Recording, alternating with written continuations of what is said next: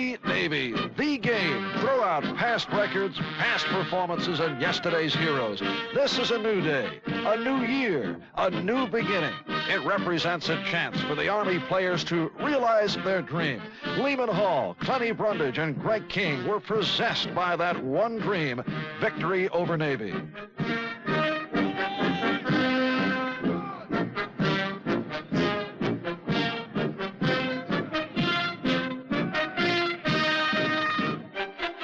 The temperature was near zero as a crowd of more than 81,000 awaited the kickoff in Philadelphia's Kennedy Stadium.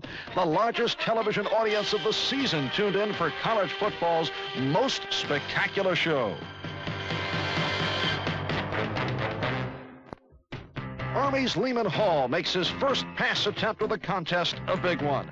His long completion to Jim Merrican does not lead to a score, but Army now knows it can move the ball against Navy. The Army defense does a remarkable job containing the ever-dangerous Bob Lashinsky. Ed Clemens and John Hilliard combined for a key pass interception.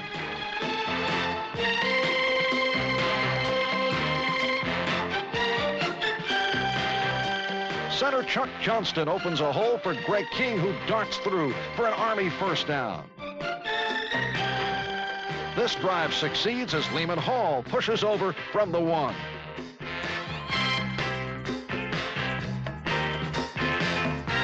Just before the end of the quarter, Bob Lashinsky's pass for Joe Gattuso is picked off by linebacker John Hilliard, and the Cadets maintain their 7-0 advantage. The option play that was so successful against Air Force is working just as well against Navy. Greg King takes Army to the 12-yard line.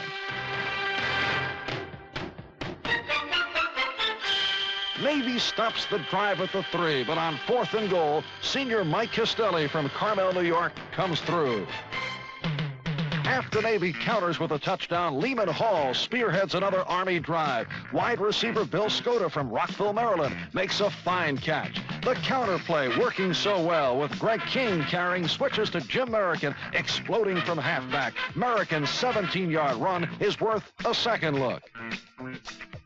The Army offensive line is superb, allowing the backs time to execute their moves with clock-like precision. Tested time and time again, Navy cannot stop Army. A key play on the second Army touchdown drive is this interference call against Navy. Army's Ward White is knocked down with the ball in the air, and the Cadets are on the 1-yard line.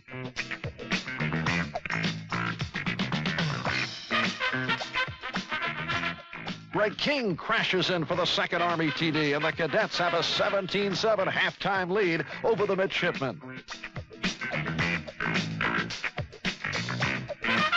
Navy gets on the board one more time with Joe Gattuso carrying. Now it's a heart-stopper at 17-14. The final quarter belongs to the Army defense. George Mays, who makes Orange, New Jersey his home, makes the Navy backfield his private playground.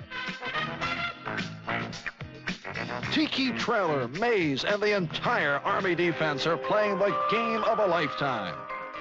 Winding down toward the 2-minute mark, Lashinsky has to march Navy more than half the length of the field. He connects with Phil McConkey on 4th down. 2 minutes remain, another key 4th down situation. Lashinsky to McConkey again for a first down at the Army 17.